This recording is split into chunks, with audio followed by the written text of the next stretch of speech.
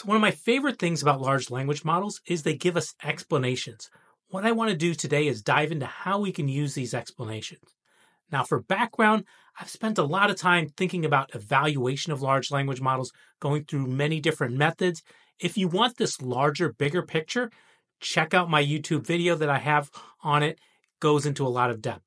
Today, what I want to focus on is, can we use a large language model to explain its own predictions? Outside of large language models, for example, for tabular data, we have techniques like SHAP that we can use that help give us explanations of the predictions that are going on. Now, when we move over to large language models, we don't have these tools like SHAP. It's just a lot harder to understand how these transformers are working. There's tools out there, there's mechanical interpretability people, but at this point, really, we don't have an easy way to just dive inside a transformer, a large language model, to understand how they're working. But here's the thing. We know explanations are really useful, whether you're trying to improve or diagnose the model, whether you want to explain your predictions to a stakeholder, or you're just thinking about trust regulation, proving it to a larger audience that your model is robust. 3 things we're going to cover: ways we can use explanations, the usefulness of explanations, and then what are the methods? How can we get these explanations out? The explanations we get out of these models can be really good, sometimes better, as this study showed, even better than the ground truth that somebody was given. The explanations can also be used to improve the predictive performance of models. So this is one where they added the explanations around with some examples for doing tasks in Big Bench, which is a widely used benchmark for doing that. And they were able to improve the performance by adding these explanations in there. We've also seen this in the context of RAG, and you can see as the graph shows you here, is when we added explanations in, we ended up with better performance. Now, the reality is I kind of cherry-picked these results, but I just want to get on your radar that sometimes adding these explanations can really be helpful. Now, explanations do require compute resources. You don't get them for free, so something to consider as we're going through this. So how useful are explanations? I know from my own experience in doing things like text classification, having the explanations gives you a whole useful understanding of exactly what the model's doing, and can actually help me rethink why the model is doing something in a particular way. We've also seen research that shows that they're very useful for recommendation tasks as well. And we have anecdotes. I've talked to lots of people like Jason where they've used these explanations and they've found great success in using them. The explanations aren't a silver bullet. In cases where the examples are really hard for the model to work with, the explanations aren't as reliable.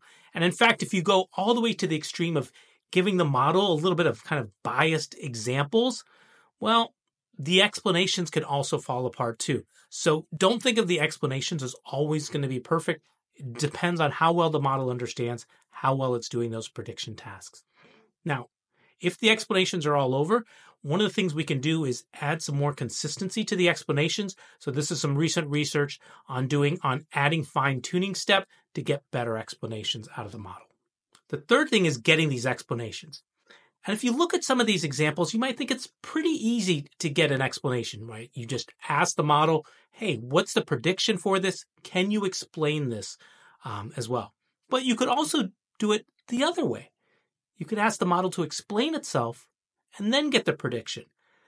And this is where some research has dug into this and compared both methods, and it's not really clear. Like, if you look at these results and stare at them hard, maybe it's better to do explain first, then predict later.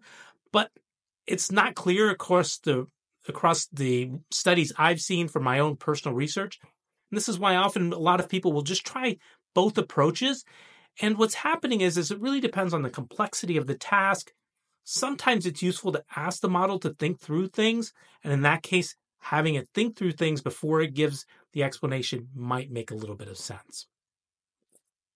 So let's wrap this up. I covered a number of points that I wanted to, and here's some takeaways for you if you're thinking about using explanations. I think having a larger model that has richer knowledge is going to give you more useful explanations. This counters a lot towards the folks that are often focused on using smaller models. I think if you want explanations and you want good ones, a larger model, in my experience, is going to do better. Second is prompting. Prompting has a lot of variation. Being able to play around with different approaches to prompting is going to be necessary to get the best explanations out there. I've seen a lot of different methods, things like adding nearest neighbors, few shot approaches, for example, that end up with much better results. Same thing with explanations. So think about spending time on that prompt engineering. And then set reasonable expectations here. If your model is trained in one domain, don't expect it when you're asking questions outside of that domain to get good explanations as well. So I think this is where I've seen the explanations go awry is often when you're asking the model a little bit too much more than it can. Now, finally, let me know what you find. I think this is an interesting and fascinating area, still really underdeveloped at this point.